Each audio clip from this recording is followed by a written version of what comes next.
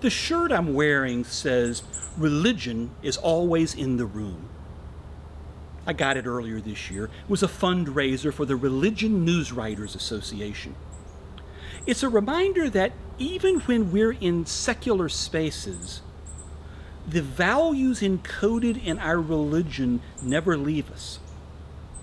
They influence our thinking, and through our thinking, they influence our actions.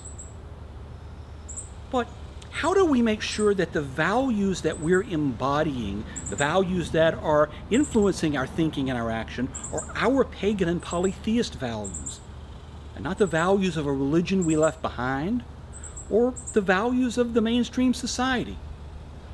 It takes practice. All religions have spiritual practices. If I ask you, what do Buddhists do? Most of you are going to say, well, Buddhists meditate. Now, Buddhists do a lot more than just meditate, but certainly that's their core spiritual practice. Muslims pray 5 times a day. I grew up Baptist. I was taught you need to be reading the Bible. What do pagans do? Well, we read and we meditate and we pray, but we do it in our own way. And we have some spiritual practices that are unique to our traditions. But they take practice. Now, I've been writing about spiritual practice for as long as I've been blogging. I've got a workshop on daily spiritual practice for pagans that I've done at conventions and conferences and pagan pride days and retreats for 12 or 13 years.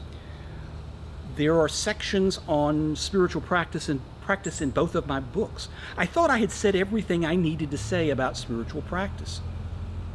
But in the post-class survey, after the last online class, the most frequently requested subject for a future class was prayer, meditation, devotion, energy work. All the kinds of things that fall under pagan spiritual practice. What we're going to cover in this class is certainly not the only way to do spiritual practice. But it's the way I've been doing spiritual practice for 20 years. It's been very helpful to me. It's given me a foundation for my spiritual work, my religious work, my magical work. It's been of immense benefit to me over the last year and a half of disruption that we've experienced in our worlds. And so now I am happy to present the 5th online class from Under the Ancient Oaks, Pagan Spiritual Practice, a Polytheist Approach.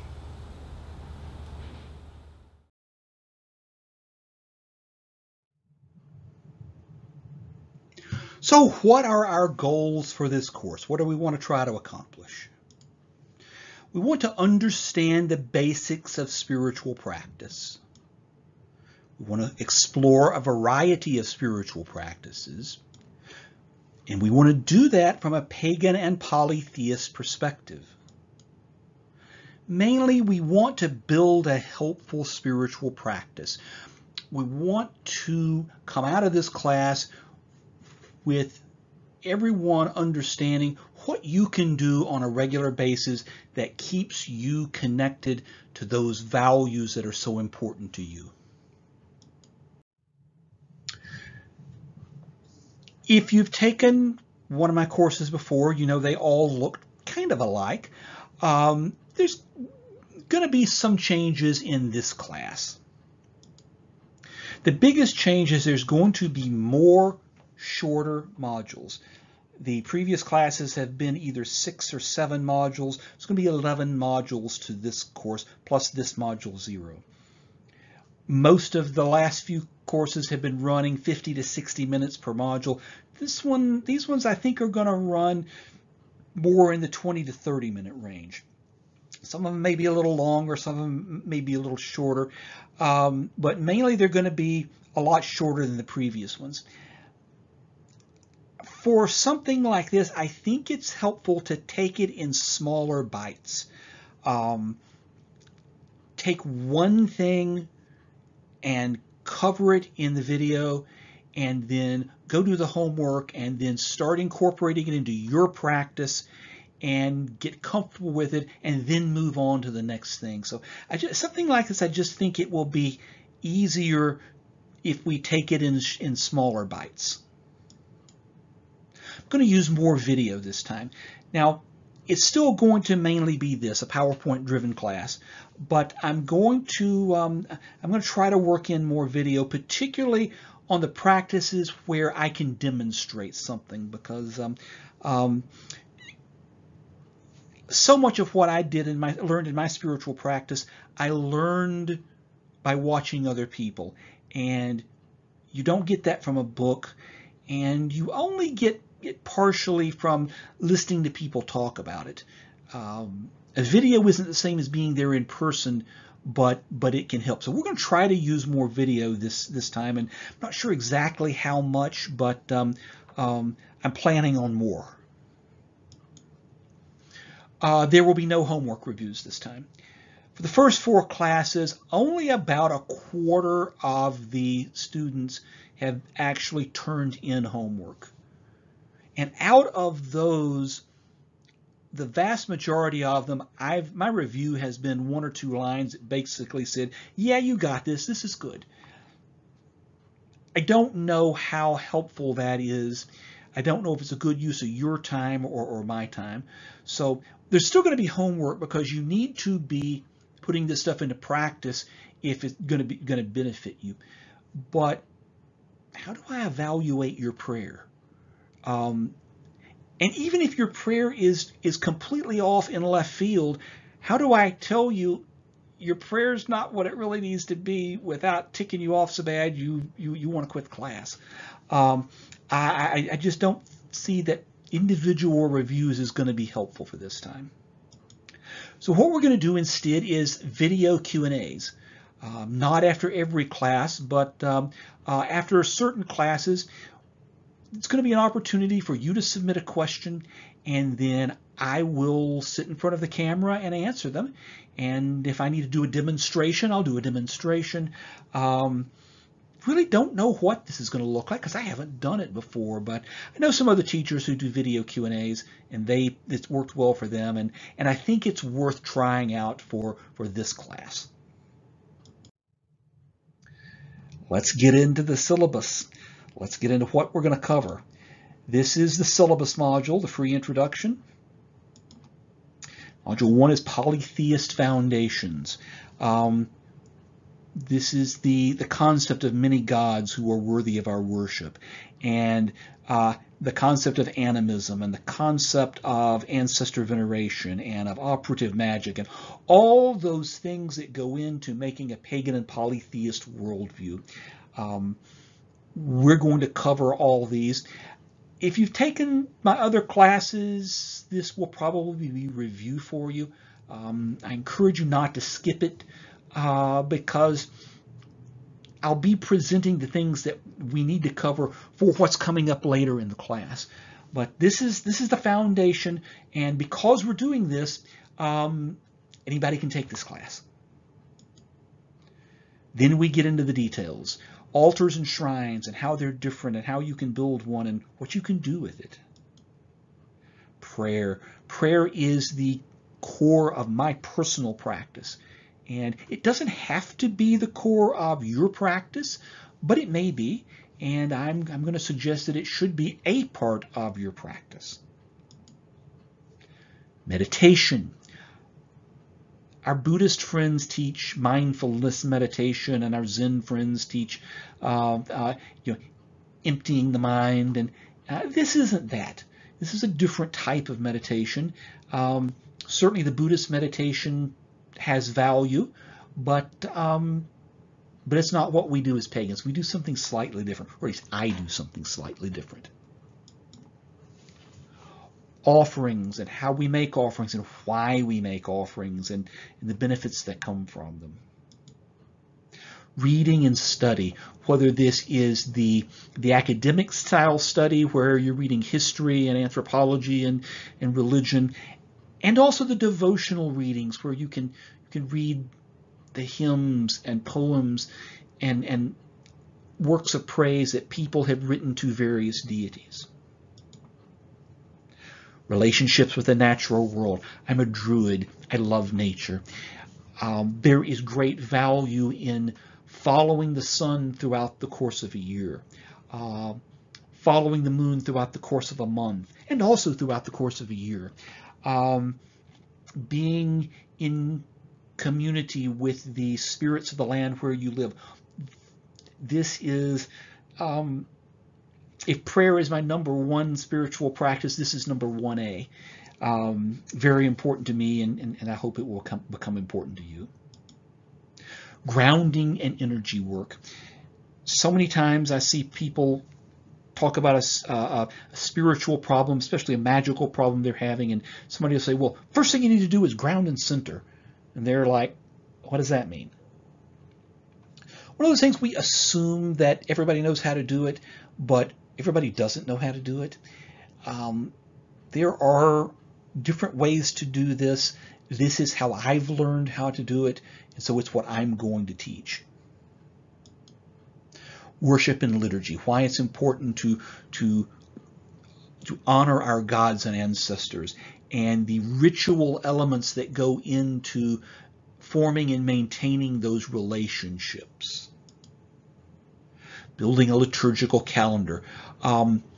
Certainly we have the eightfold wheel of the year, and if you are most varieties of modern pagan, you either follow that or you're at least familiar with it. It's not the only way. Some traditions have their own calendars, but the liturgical calendar is more than just the wheel of the year, and we're going to talk about what all can go onto your liturgical calendar. And then the last module is commitment, persistence, and will. How we put together a spiritual practice and do it day after day, week after week, year after year, and how we build on that and the benefits that come from building on this. So who should participate? Well, the class is intended for pagans and polytheists and witches and pretty much anybody who falls under the big tent of paganism. But it's also for anybody who's interested in building a deeper spiritual practice, whatever your religious and spiritual persuasion may be. There are no prerequisites. You don't have to be a pagan to take the class. Don't have to be a polytheist. You don't have to have taken any of the other classes. This looks interesting to you, dive right in. However, this class is going to be a prerequisite for the next class. This class is Introduction to Spiritual Practice. The next one is going to be Intermediate Spiritual Practice. When I laid out this class, the list was way too long, even by shortening the modules. And there was a pretty clear line between the things I consider to be foundational and essential, and then the deeper practices that may not interest everybody, but that if you are interested in it, you need a good foundation. This builds that foundation. It also means that when we start course 6, we don't have to go back and do a foundational module or 2 or 3, as I've done with some classes. So yeah, if you think you might want to take intermediate spiritual practice, definitely take this class because it will be a prerequisite. Class 6 will be early next year, probably late January, early February. We'll see how things go. Who should not participate in this class? Well, as always, anybody wanting to proselytize for anything is not welcome in this class. We've had Christians in all the classes. I expect there will be a Christian or two in this class. They participate respectfully, and they are respectful of other viewpoints, and they are quite welcome in this class. But if you want to proselytize for fundamentalist Christianity or conservative Catholicism or for aggressive atheism, go somewhere else. This isn't for you. If you're expecting universal religion, you're probably going to be disappointed in this class. This is a pagan class presented from a polytheist perspective. Deep down, it's not all the same. Now, if you believe that deep down it's all the same, you're still welcome to take the class, but you may be disappointed, and you're going to have to do your own translation from my pagan polytheist perspective to yours. Course format. Again, if you've taken classes with me before, this will be familiar. We have weekly videos. Typically, they're released early on Thursday morning. They are on demand. You watch the videos, do the exercises, do the homework when you're ready. There are so many teachers who teach classes that I would love to take, but they're always at a time that doesn't work for me. So I've made my own classes on demand. Take them when you want. The good news is they're here. You want to come back and review them in 6 months, your password will still work. Come in, take the class, go through the material again. If this is 2024, 2025, and you're just now finding this and you really want to take it, come on in. If it's still here, you can still take the class. There will be homework. Again, it's practice. You got to practice if you're going to get anything from the class. It's not enough just to listen and try to absorb it. You got to put it into practice.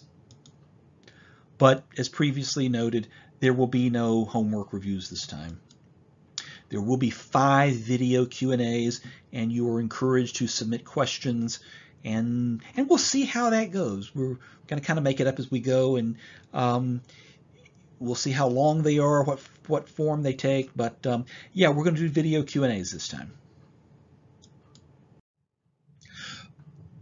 There are no required books. There is no required reading. I'm not going to say, here, read chapter 1 out of The Path of Paganism, but there are some books you may want. Beginning with The Path of Paganism, my first book. If you haven't taken any of my classes before, you haven't read the book, this would give you a good foundation for the kind of things we're going to be talking about that goes beyond what we're going to cover in Module 1. Second book, Paganism in Depth, a Polytheist Approach, covers some of this stuff in more detail. I thought about making this a textbook for this class, but we already did Course 1 as the deeper dive into this book, and I wrote that book. That book came out in 2019. I wrote most of it in 2016, 2017. I've learned some more things, and so while that book is certainly still very good, I got more stuff to talk about. So not a textbook, but I do highly recommend it. When we get to the section on devotional reading, you may want one or more of the devotional anthologies. These just happen to be 4 that I have from left to right. They are anthologies to Poseidon, to Hecate, to the Morrigan, and to the Horned God. There are many others. Do some Googling. There's probably one on if you're a follower of a major deity. I don't like that. If you're a follower of one of the more popular deities, how's that? There is probably a devotional anthology for them. If there's not, maybe you need to put one together. Not required, but you may find this helpful when we get into that section. And then when we come to the grounding and energy work, particularly if you've not done this before, highly recommend Matt Oren's Psychic Witch. I think every pagan in the world has this book by now. It's just, the sales for this thing have been amazing. But if you don't have it, if you aren't familiar with energy work, I strongly recommend it. It's just the best introduction there is for it. But again, none of them are required reading. There is a private Facebook group. It's a secret group. Only members can find the group, see what's in it and what they post. Don't go looking for it. You can't find it. If you sign up for the class, want to be a part of the Facebook group, send me an email. Tell me what name you use on Facebook. I will send you an invitation. It's a good place to post questions, particularly if you didn't like the answer I gave you, or you want another opinion, or it's just something you want to talk about. Good place to ask questions. There are participants in this class and in this Facebook group who know as much about this stuff as I do. So there's lots of resources that you can draw on if you have questions. Conversations among classmates. It's for all UTO class participants. So the people from the first 4 classes are there. It's not just for this class. We also have a Discord server. A couple folks set that up back during the Operative Magic class. I don't do much on the Discord, but it's there if you want to use it. Participation in all of this is completely voluntary. If you don't want to be on Facebook, don't want to be on Discord, you're not gonna miss out anything critical by not being there. The cost.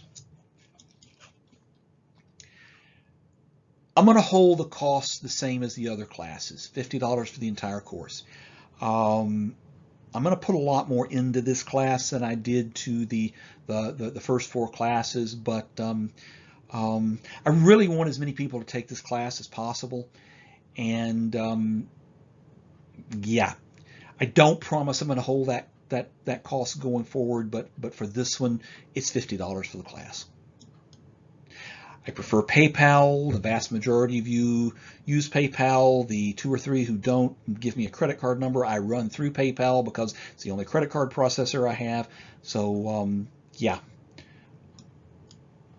A limited number of scholarships are available. If you are having financial difficulties, just ask for a scholarship. I want people to take the class.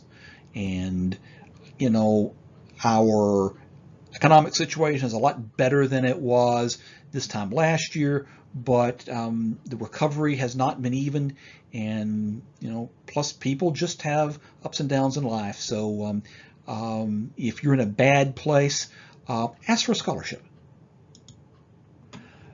The more paid registrations and sponsorships I get, the more scholarships I can offer. For the last class, the participants were extremely generous. Several people said, hey, I'd like to sponsor another student, or in some cases, I'd like to sponsor 2 or 3 students. Had a couple people who said, I can't sponsor a whole student, but I'd like to sponsor a half of one. Anything that you can contribute toward a sponsorship helps me accept more scholarships and increases the number of people who can participate in the class. Deadline for scholarship application is September 4th. I don't need the details. You don't have to justify your need. You just have to say, I need a scholarship, and I will put your application on file. Our schedule.